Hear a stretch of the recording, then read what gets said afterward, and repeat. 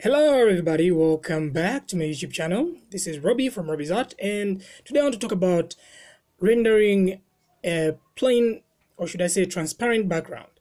So as I was actually starting in Blender, I figured there was a time I actually wanted to make a render and I wanted it to be a PNG, like should be transparent, but I actually had a lot of difficulties.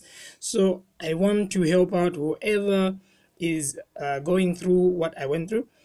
So let's look at the scene. Let's go into the camera view. Let me just click here. So I'm in the camera view and I made this bottle, this cup of beer. So I'm using an HDRI image in the background. So as you can see, if I actually do a render right now, it will come with that background as it is. Let me just give a demonstration. Let me just render that.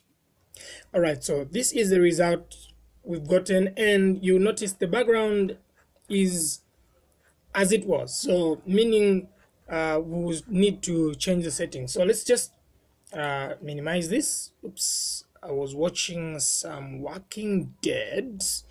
Let me just go back. So the thing is, we come here under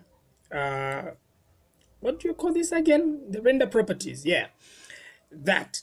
So here it's on cycles, and we'll change this. Oh, not where it says here. You come here where it says film.